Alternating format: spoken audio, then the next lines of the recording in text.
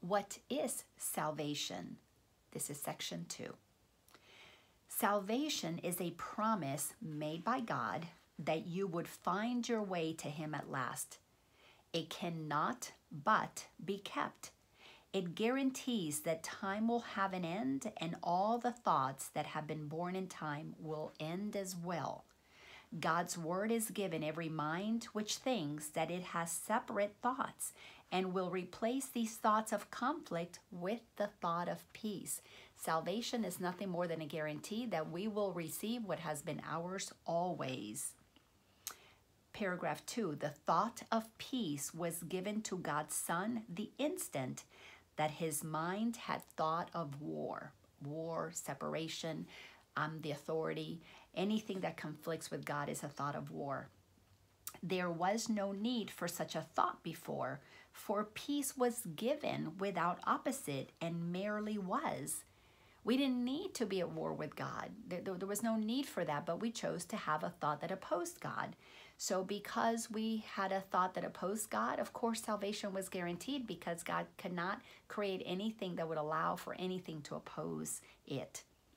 Sentence number 3 in paragraph 2, but when the mind is split, there is a need for healing our mistake. So the thought that has the power to heal the split became a part of every fragment of the mind that still was one, but failed to recognize its oneness. So we've always been one. We just did not pay attention to the fact that any thought that we had of separation did not change oneness. It just created the illusion of separation. So because we had the illusion of separation, we now have to have the illusion of healing so we can receive what was already ours. Now it did not know itself and thought its own identity was lost, but it wasn't. So the healing is really the receiving. We're healing our mind from denying what is there, and in the receiving of it, we're simply taking back what was there always as ours, because that's how God created it. Paragraph 3. Salvation is undoing in the sense that it does nothing, failing to support the world of dreams and malice.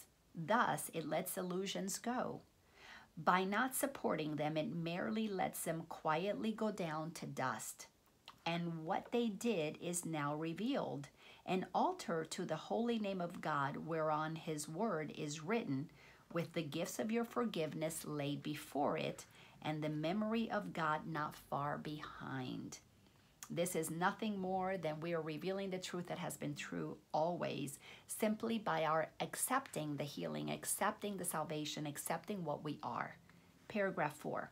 Let us come daily to this holy place and spend a little and spend a while together.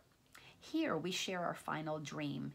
It is a dream in which there is no sorrow, for it holds a hint of all the glory given us by God. The grass is pushing through the soil, the trees are budding now, and birds have come to live within their branches. Earth is being born again in new perspective. Night has gone, and we have come together in the light. Come to this place where salvation is guaranteed by just accepting that God has created us with a thought of peace, so therefore we must have peace within us. We come together to receive what was promised. Always has been there, and is just awaiting but our recognition. Paragraph 5. From here we give salvation to the world, for it is here salvation was received. We're here in the world recognizing I am one with God, I am at peace, let me receive that. And in receiving that, I am already at one and at peace with God. Of course, we extend it to the world, because now that we know that we're at peace, we're not going to give up our peace by being upset with things in the world when we know we don't have to, because salvation is already ours.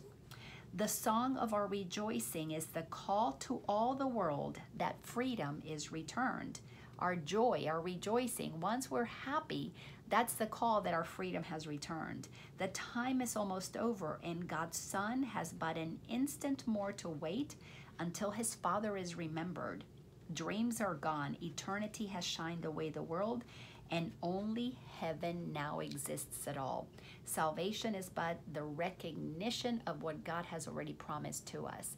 We are healed when we accept that we have always been whole. We just thought we were not. That's all that this entire illusion is we thought we were not what we already are, because that's how God created us.